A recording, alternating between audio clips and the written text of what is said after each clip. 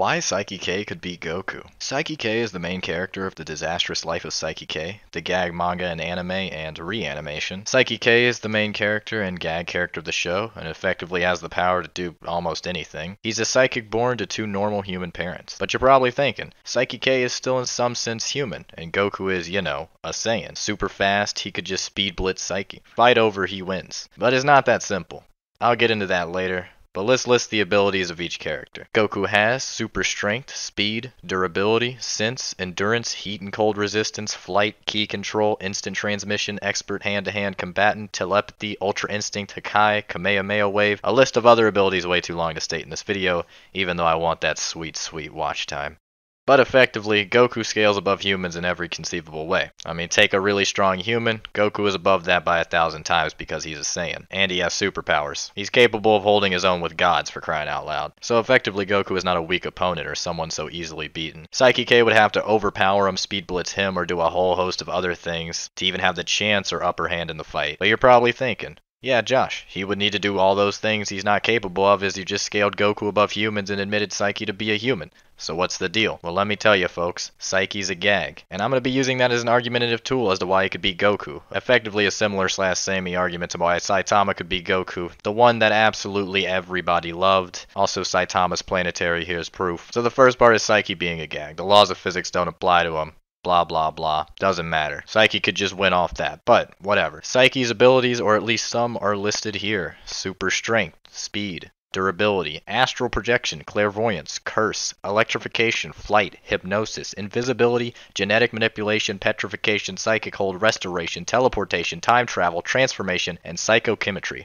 Like Goku, he has a whole host of other powers that I can't mention here because there's just so many. Damn, rip my watch time.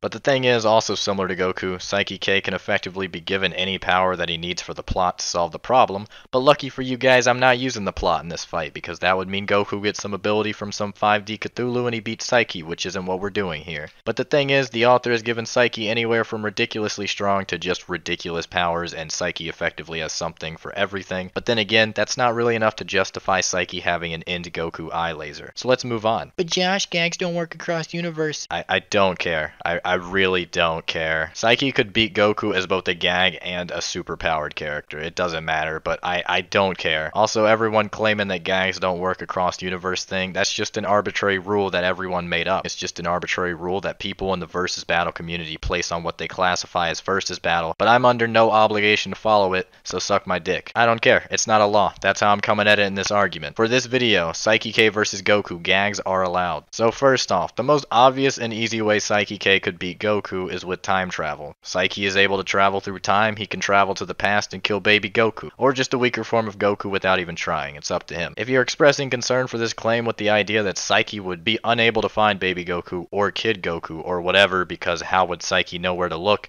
just look at the power of psychochemistry, where Saiki K can take off his gloves and touch any object to learn about the history and memories tied to said object. Combine this with Saiki's clairvoyance and he wouldn't even need to find an object related to Goku, as he could just cross his eyes once he's in the past to find Goku, since he can sense objects or people anywhere. Anywhere. But let's say for some reason he can't find Goku with clairvoyance and he needs to still find him. Boom, let's just say that Saiki touches objects around the Dragon Ball universe, uses clairvoyance to find the Dragon Balls, travel through time to a point or past near when Goku touched the Dragon Balls, follow Goku from then on to the past and take him out. But Josh, how would Saiki know where to look? How is he going to know what objects to look for? Well, the thing is that Saiki knows about the Dragon Ball universe, since he made a direct reference to it in this scan right here. The thing is though, let's just say this scan is irrelevant and doesn't matter to the fight or blah blah blah. Saiki could literally just ask around until he gets the information he needs. He could just travel through time asking people if they know of someone named Goku and blah blah blah. You ask enough people, he can find them, trace Goku back, and boom.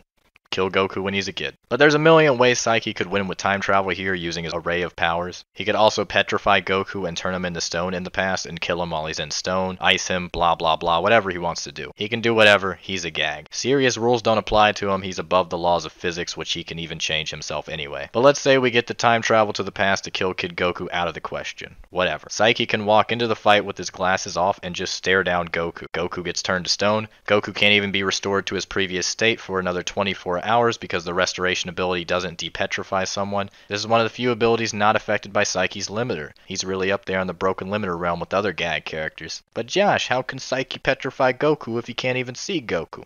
Easy. Just do it before the fight. Just do it before the fight, like with every other fight Goku's in, where he just stands there like an idiot because he needs to talk game or some shit. There's literally no reason Goku would assume that this guy can turn someone to stone just by looking at him. So if Saiki just walks in with glasses, claims he wants to talk, boom, Goku is now stone. Get Medusa'd. Since we know Saiki's a gag character, people who are trying to apply serious logic to someone who's literally above the laws of physics being like, oh, Goku would just speed blitz him because Goku is so fast and Saiki is a human, he has to think to use his powers and blah blah blah. Okay, but so does Goku. He's not a human, but he still has to charge up. Yeah, maybe it's only seconds at max. But let's use the average speed of thought it takes to have a thought and act upon said thought. Obviously, with more complex thoughts and such, it would take longer time. But let's just take Saiki talking about the fact he could wipe out all of humanity with a single thought and use that as a base for the rest of his powers. A single thought is about 0.15 seconds or 150 milliseconds. Even if Goku is charging up in milliseconds because he's a Saiyan or whatever, let's just take the fact that Saiki can speed up the thought process like we're shown with regular humans in his world, where he made everyone think faster. We could also assume that Saiki can think faster. 0.15 seconds, Saiki could do better than that if he really wanted to. Faster than Goku can power up and move from one location to the other and attack Saiki. But let's just say that petrification doesn't work and Saiki doesn't go back in time and blah blah blah. Let's just say that before the fight, Saiki dreams with this premonition and he knows he's going to fight Goku, so he speeds up his thoughts ahead of time, allowing him to activate his abilities much faster than Goku could attack him in battle. But oh well, for the sake of argument, since Saiki can't control his premonition at will,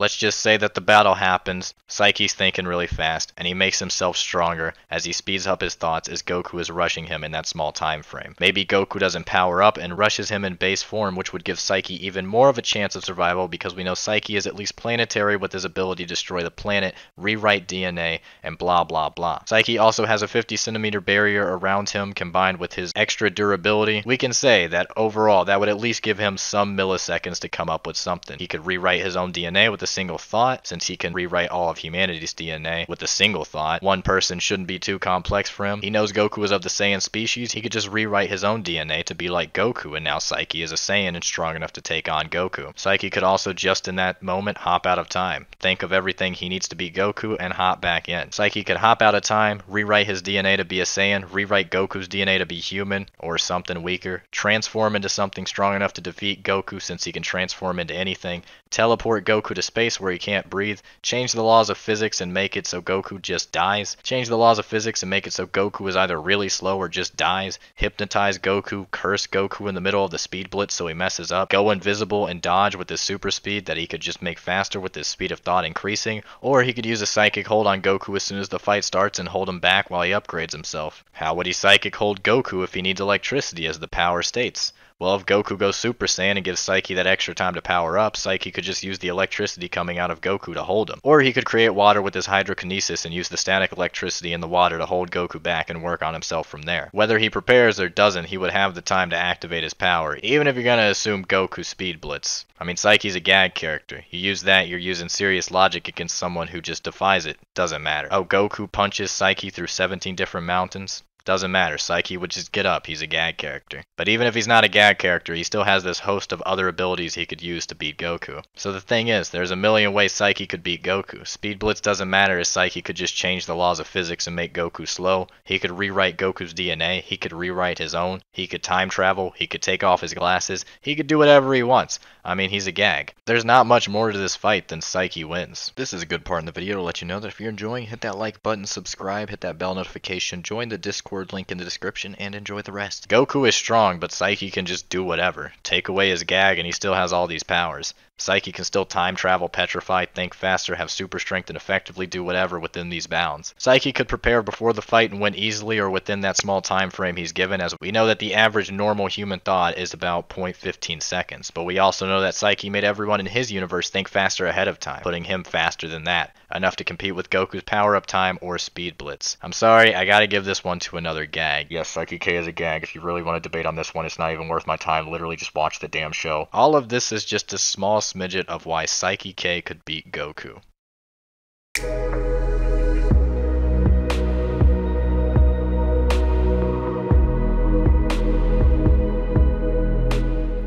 Also, I now have memberships on my channel, so if you want to support what I make and you like what I do, then just make sure you become a member. I'll be adding more perks and benefits and all that stuff. But yeah, anyway, have a good one.